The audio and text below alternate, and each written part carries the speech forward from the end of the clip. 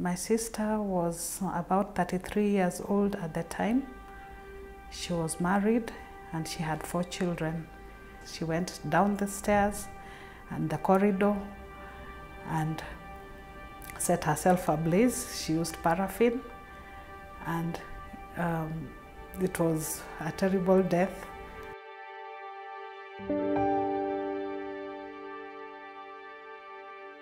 This is my sister Moderwa. Interesting about this photo is that she actually died in the same dress that she's wearing in the photo. So for me, this is a very powerful photograph, because this is how she was. In a sense, the society failed her, her church failed her, and yes, her family failed her, because being a firstborn, maybe there were a lot of expectations on her. And at the time, counseling services were not available or out of reach for most of the members of the society. My sister could not access such a service that could have helped her at her time of distress. Had we had such a service as they do in other parts of the world, maybe my sister would not have taken her own life. Maybe she'd have found help. WHO has given a high priority to suicide and suicide prevention efforts for a very long time. However, countries are asking us to do more, and in response to that, we have decided to have a WHO's report on suicide. Many people whose lives have not been intimately affected by suicide seem to think that it happens out there or over there to someone else, to another family.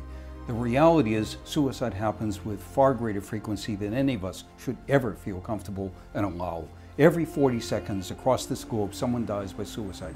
Every 40 seconds. I attempted suicide 2 times, once when I was 14 years old and once when I was 29. I didn't get much help when I first attempted suicide. I think the help that should have been available to a 14-year-old who was suicidal is practical help and just have empathy. It's that human connection. Otherwise you are totally alone. I would say suicide causes such a burden, the damage it causes to the family. Imagine so many children who are orphaned because their parents have died. The scar of a suicide we carry till we die. You are so low, this problem gets bigger and bigger and bigger. There is institutions, there's organizations that actually got professional people dealing with such a thing. It is considered that it is a cry for help, and most of the people, they give very clear signals, and the stats show that 80% of the people give very clear signs. But we fail to recognize those signals, and those are very clear and visible signals.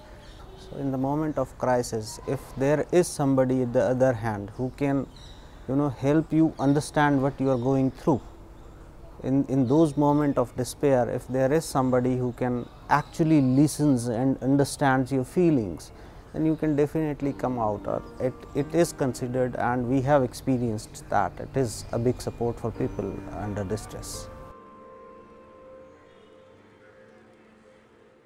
We have to look at what countries can afford, and thinking through, well, what interventions are most appropriate and most cost effective in your particular situation. Awareness programs, responsible reporting in the media, alcohol control. Some of these interventions are not only effective but also very low cost. So what we hope will be one of the results of our approach to this will be national dialogue resulting in national strategies and plans. One approach is to simply address the means of committing suicide. Lots of suicide happen with firearms or with toxic products, for example, pesticides in Asia. And reducing access to some of these means has been shown a successful suicide strategy. So the response needs to be based on broad public health principles, but tailored to the reality of each country. We do know what works and what doesn't work.